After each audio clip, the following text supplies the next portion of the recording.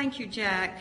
It's a real honor to be here today, to be a part of this esteemed award and in the presence of those finalists here. Just reading the names of past recipients and finalists of the Townsend Prize comprises a huge corner of Southern literature. It's also a real honor to once again get to bask in the energy and spirit of Mr. Terry Kay, because that is storytelling at its finest. And I'm often asked, what is it about the South that just continues to generate nonstop these stories and novels in a way that sets this body of literature off on its own planet, and deservedly so. And my first answer is always that fine art of storytelling and what it brings in. I'm often referred to as a Southern writer, a woman writer, a Southern woman writer, all adjectives accepted. When I walk in and open my mouth, that's exactly who I am. My native home and my gender have indeed led me to be the person and the writer I am. The artist Edward Hopper said, "The man is the work. Something doesn't come out of nothing." And when given credit for American scene painting and expressing the loneliness and stagnation of town life, he said, "I don't think I ever tried to paint the American scene. I'm trying to paint myself." I think the same can be said for many writers. Now that I've lived in New England for over 10 years, I'm aware more than ever of which traits and details are purely Southern and which are open to a broader arena of people. The foliage that I miss is completely Southern. The magnolias, magnificent. I got here just in time. And each year at the holiday season, I'm astounded by what I have to pay for big waxy magnolia leaves and pine cones. Pimento cheese, grits, you can sometimes find instant. Country ham, calabash-style seafood, Goody's headache powders, strictly Southern. Statues in the center of town to commemorate the Confederate dead, an obvious answer. Iced tea. My first winter in Boston, still not used to darkness at 4 in the afternoon. I ordered this beverage in a restaurant only to be told that it was out of season. I said, "What, do you have to go shoot it?" I laughed, the waiter did not. Iced tea, Southern. Sense of humor varies in all regions. Get on an elevator and say MASH 9 and see where that will get you, other than a host of people looking at you like you just stepped from a spaceship. MASH, might, could, all Southern. Southerners have a strong attachment to certain foods and foliage, an innate awareness of the war, even when you're liberal-minded and very happy about how it all turned out. This awareness is often set in place in early childhood when people make you attend C of C, that would be Children of the Confederacy, meetings, and you are enamored of Scarlett and her vow to never be hungry again. Southerners often have a certain brand of humor that people either get or don't. And of course, there's a great sense of nostalgia. This is part of what has kept the war going all these years.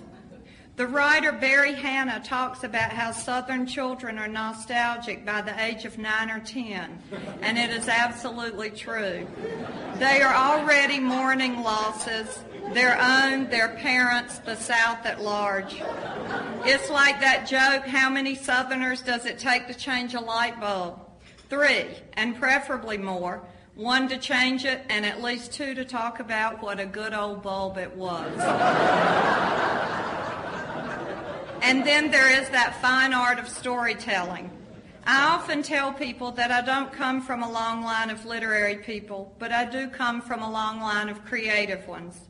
The difference is that their creations were either immediately devoured or worn until threadbare, or simply given over to the air in the form of a story while sitting out on a porch or under a tree. The method, now a kind of stereotype, goes something like this.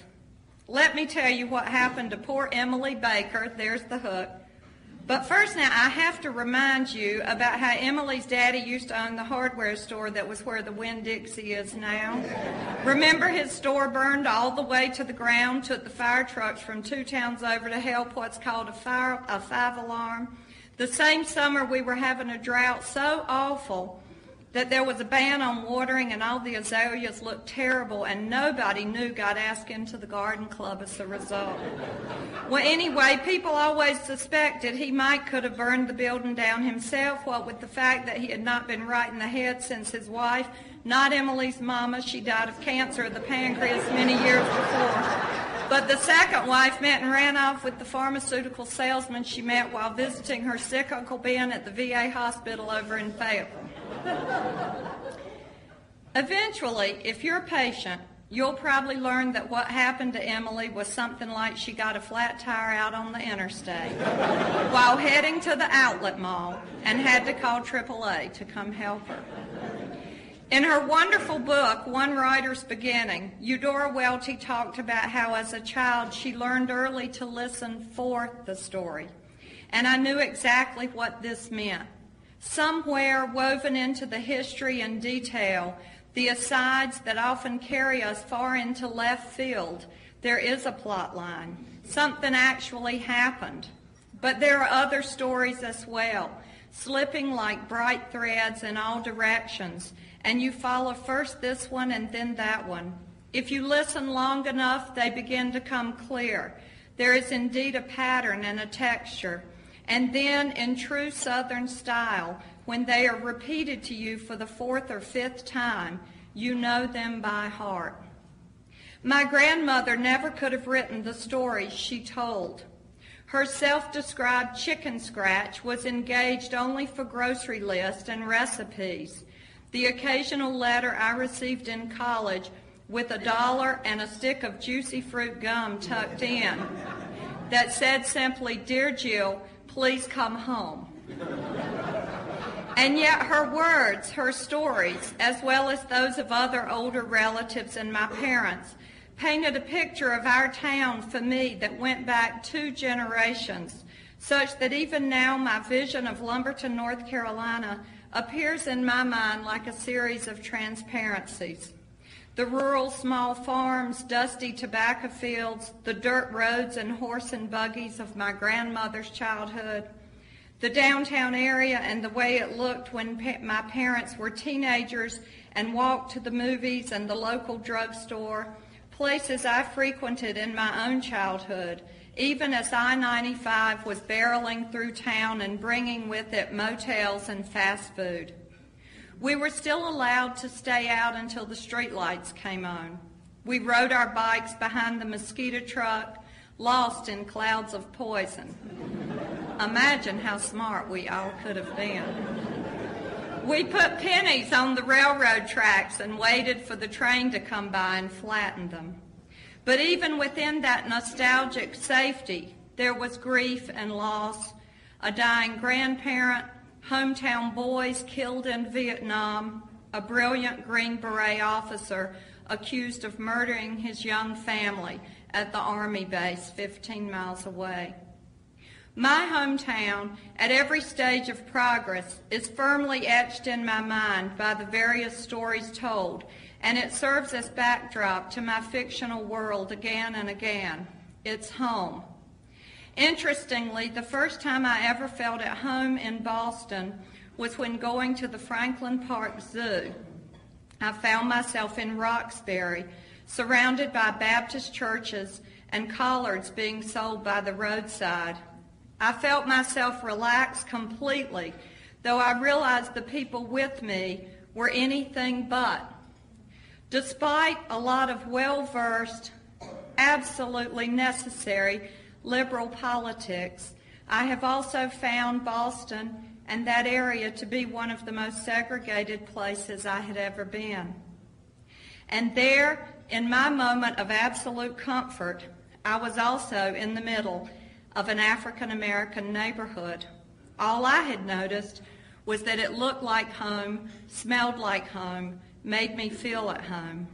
And yes, my South has a history I wish it didn't, and I know that the theater in my town once had a sign that said colored and designated the balcony seats accordingly. It's a memory I wish I didn't have to have. But I also know that by the time I was in the 6th grade, our schools were integrated, and it was not an unusual sight to find people of all shapes, sizes, and colors wherever I went. And this leads to the whole topic of the Southern stereotype, one I might add that is still an acceptable prejudice, perhaps the only remaining prejudice that people who consider themselves educated and politically correct still laugh about. I have had people assume from my accent, or when I say I grew up going to a Baptist church, that I might be racist, speak in tongues, have an IQ the same as my shoe size. I'm told jokes about incest and hookworm. I often retaliate with the challenge that we just don't keep our grace pools hidden in the attic. We have a strong enough sense of self and honesty to bring them out into the sunlight and plant them in the front yard. Live and let live. I maintain that those unwilling to submit to such honesty and truth are also those who will never in their lives write or tell a good story. I once heard a highly intelligent person, a non-Southerner visiting the South, with me there listening, say that PBS in the South meant reruns of the Dukes of Hazzard. It made me want to tell him to get his fat lard ass outside before I fetched my gun. I wanted to slap his hand and ask, where are your manners? And manners, that's a big one. Once when my parents came to visit me, I noticed that my poor dad stood each and every time a woman or older gentleman got on the train. I was 9 months pregnant at the time, and the only person who had ever offered me a seat was a woman so old we fought over who needed to sit down the most. There is often the assumption that the South is nothing more than Bible Belt politics and those still waiting for news that the Confederacy lost the war. And it's a ridiculous misconception, as ridiculous as any other racist and belittling stereotype. And this is where I began to see the overlap of Southern culture with other groups. This is where I see our body of literature, as richly defined and devoured as any out there, joined thematically with others. The attention to food and drink, a brand of humor that speaks to hardship and pain, a language that is clearly heard and unique in its own right, and reams of memories and histories that are told again and again. Irish writers, Jewish, African American. I believe that any group of people who has ever been set aside or deprived by poverty or illiteracy or prejudice have an even greater need to preserve the past and tell their stories. They are historians and they are entertainers. They have to find what is comic in the midst of tragic so as to keep moving forward, to laugh and keep breathing. It's survival.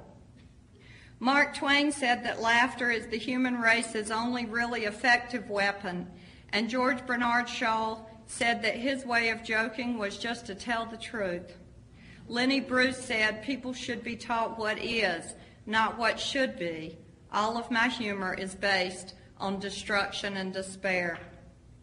Pain, sorrow, grief, isn't that what we really want to see in literature, the experience, and a way of learning? Who wants to read a story where everything's perfect and nothing whatsoever happens? It would be like an endless pile of those holiday brag letters where no one tells of the year's misfortune and losses, but only of brilliance and success and good times. And who wants to read that? Give me something that will break my heart. Make me ache. Make me laugh and weep simultaneously. Make me care and feel. That is what a story should do. And oftentimes a story is as much about all that has come before the situation at hand. There's history and nostalgia. There are regrets and losses. There are joys that in hindsight take on a different level of pain just because they're no longer there. Again, the nostalgia. Find a story that really works, and you will find that dark taproot. The South will always exist as a big stack of transparencies, one laid on top of another as we grow and become even more different and diverse. Tracking the history from the war to a present-day population as varied in beliefs and cultures as any other place, and yet securely bound by the climate and the landscape and the accent and the food and the camellias blooming in some southern yard, even when I'm sitting with snow and ice outside my window and a vase full of magnolia leaves that cost the same as a nice dinner for two. There's a longing for home, and there always will be.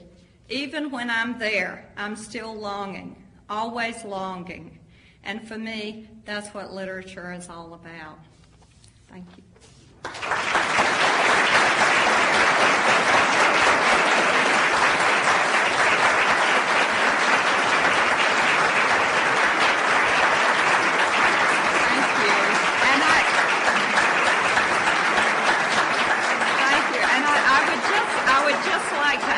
An addendum that I will never, in true, I'll never be hungry again. I'll never have to buy my magnolia leaves again because, in fact, I am moving back to the South the end of July. I'm happy to be there.